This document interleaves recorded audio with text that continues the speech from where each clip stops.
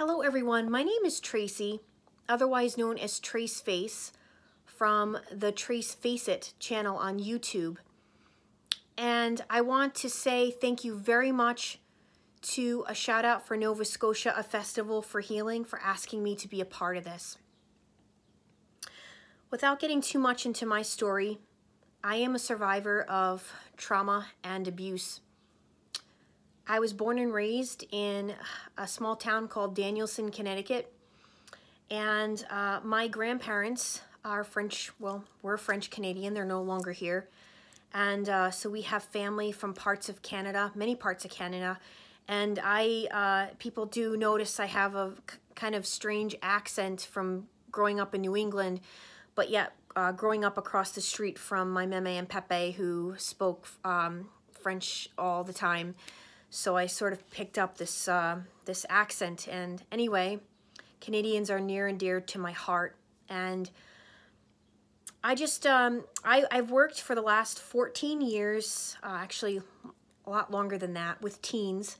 I am a transition coach, helping teens transition from high school into the world of work, helping them with everything from getting their resume together, identifying places that would be a good fit for them to work, and of course making sure that they retain their job.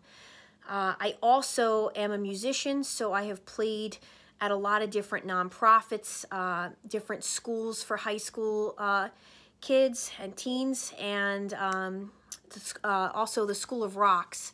I've done a lot of performances with the School of Rocks, which is a franchise that I also have been a part of in the last 10 years or so. So I'm a big advocate for our teens. And tonight I wanted to make this message go right out to our teens in Nova Scotia. Having gone through something so traumatic, and there's just no textbook to trauma. There is no way in which somebody is supposed to handle it or not handle it. But there are certain things that are going to help get through major traumas. And after all that you've endured, the grief and the loss and the fright, you know, a lot of you are frightened right now from what has just happened. And not to mention, as I said, losing loved ones really compounds those factors of being frightened and being scared and just being in shock, basically. It's the shock. So I want to talk to you tonight about that. Now, for those of you that do have teens in your house, you're the parent or guardian, perhaps the sibling of a teenager, or you might be the teenager that is listening in, and hopefully you are.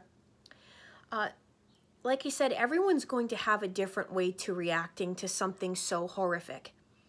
And it's important that your teen feels that they have a safe space to be able to share what is on their mind and not feel like they're going to be judged for that. A lot of times, your teenager is going to exhibit behaviors that they might not have previously. For example, if your teen, or if you're watching right now and you are the teen, you at one point were very, you know, outgoing and you were extroverted, and you're finding yourself very quiet right now. That's normal. That's a normal way to, you know, you're trying to process what happened. Now, as I said before, it's important that the teen feels comfortable to be able to express what is on their mind and not feel judged. So it's important as the parent to be able to let your teen just be able to come out and tell you how they're feeling. It's important that they feel like they can do that, and that someone is not going to go back and say, well, you know, I think this way, or I have a different opinion, or I don't think you should be thinking that way. There's a lot of different emotions that they are trying to process right now. And you know, teens have it hard to begin with. You know, that is the age I always say was the most difficult, because you're trying to figure out how you're getting to the steps of becoming an adult. You have all these pressures, and then you add on social media and all the different things that teens are experiencing that I didn't have to experience when I was once a teen. and many of us did not have to experience. So added on now something so major and catastrophic that you just recently went through, you're going to have a lot of confusion, and you're going to have some different behaviors that you are exhibiting, or that as the person in the household is watching their teen exhibit. I just really want teens to understand that you should be reaching out right now to your support system as much as possible. You know, don't feel that you need to, you know, go within to be dealing with this. You know, we're going through also this COVID-19 pandemic, where a lot of us have been on lockdown and we can't do the things we once were able to do. This is the time that you want to make sure you're scheduling, you know, Skype and Zoom and Google Meetup and Facebook Messenger meetups with your friends, and making that a regular thing.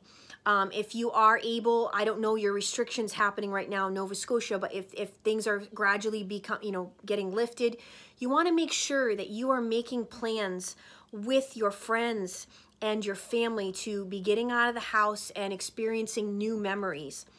You know, right now, again, you're trying to process what has happened, and it's important that you are just trying as hard as you can to, you know, make those new memories and feel connected to others through what has just recently happened. If you are feeling the urge to look into substances and alcohol as a crutch to cope, I am here to tell you tonight that it is most definitely the worst thing you could possibly be doing to deal with trauma, and I know that from experience. When you go to those places, it only gets worse. So if you are listening tonight and you have already begun to do this, or perhaps you were engaging in alcohol and drugs before this happened, and you're finding that you are spiraling, you know, out of control right now, you're leaning towards that, you're doing that more often, this is the time you want to, mark my words, you want to get some help, because we don't want to lose you, and it is not worth you going through and putting your family and friends through another trauma. Your life is worth it, and there's a reason that you're still here, and perhaps your friends that, you know, or somebody that you know that just lost their life has gone on to another world, which I believe that there is another life after this one, and I do talk about that openly on my channel. But I just want to stress that you are so important, and you are so loved, and you are so supported, and please understand that, and do not go. You don't need to go to those places, okay? And if you are, please reach out and get some help. You can start by going to your primary care physician and talking to them. You could pick up the phone and call a suicide hotline. You could call, if you're feeling suicidal, you could call a substance abuse counselor. There are so many avenues to get the help. And please don't forget that there's always help. And I tell people that I work with all the time, there is always options for you. Don't ever give up because of trauma and abuse situations. I do work right now, I didn't mention this, but I do work with a lot of victims of domestic violence, victims that are feeling suicidal, and victims that have endured trauma and abuse. And so I am a coach to help them through it, because I have had personal experiences where I survived and almost died and survived. So I just did want to throw that in there, that's what I'm currently doing for work. It is important to recognize that along with those avenues that you should think about getting help, other behaviors that that you may be exhibiting, that you might want to reach out again and get some help and make sure that you are talking openly about how you're feeling, is if you are becoming much more withdrawn, or you are you're doing these behaviors that are just not of your character. So parents, if you're listening to this, you really want to pay attention. You know, sleeping too much, just being withdrawn, not eating, perhaps overeating, binge eating, not feeling the urge to even want to go outside, you know, playing video games way too much. You know, everybody has their way of coping with certain, you know, certain traumas, but these types of things, especially as a teen, you want to be aware of, and you do want to make sure that you are talking to someone on a regular basis about it.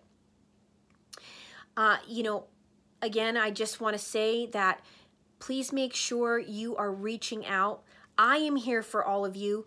I can be reached at tracefaceit@gmail.com.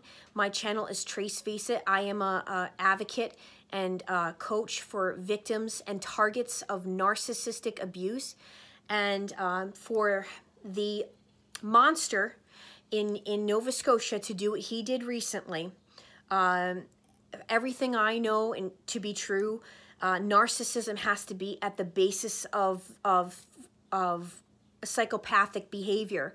It's a baseline for being able to be that callous, that monstrous, that just words don't describe. I say that they are robots. They are demons.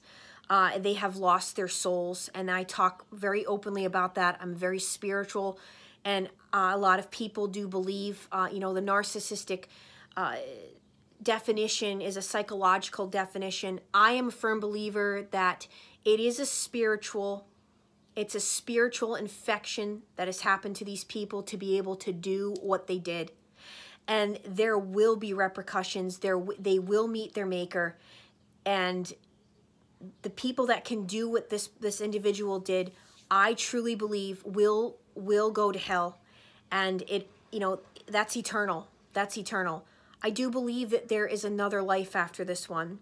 I'm a firm believer of that. And so if you would like to know anything more about that, I do talk very openly about it on my channel, and I'd be more than happy to help any of you teens or anybody out there that needs some support and help during this very, very difficult time. Again, my heart, my healing intentions, and my prayers are with all of you. I am Trace Face. Thank you.